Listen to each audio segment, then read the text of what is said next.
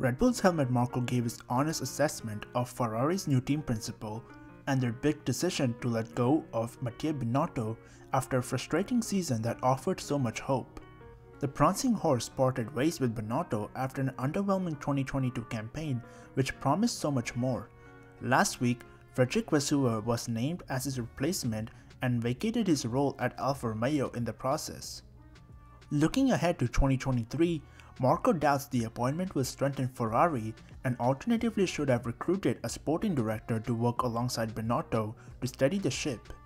He goes on to state that he doesn't quite understand the change and that Binotto is an excellent technician and politician.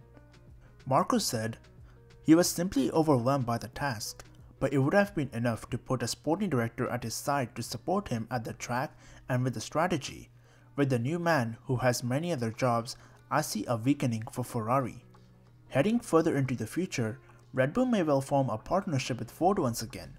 Reports suggest that Ford has been linked with the return to F1 in tandem with the reigning Constructors' Champions. I have made a video about this and the link is in the top right corner. Fernando Alonso has insisted he is ready to deliver something special as an Aston Martin driver and warned his new team he expects such lofty standards to be reciprocated.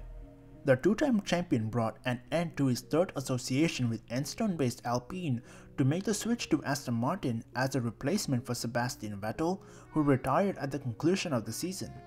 Alonso will join Aston Martin in the third year of the Silverstone-based outfit's 5-season plan to reach the top of F1 and challenge for championships. The Spaniard, despite being 41, still harbors ambitions of winning a third title, even though it will be 17 years next season since his previous triumph in 2006. He went on to say, "Next year to close the gap that Aston Martin has now I think is unrealistic. But we need to put the foundations in, we need to put the baseline for future cars and to work better than the people around us. This is a very competitive environment, so to become champion, you need to deliver something special. I'm ready to deliver something special from my side and expect the same from them." So do you think Aston Martin can challenge for championships? Let me know in the comments below. And if you have enjoyed this video, then a sub to the channel would be amazing.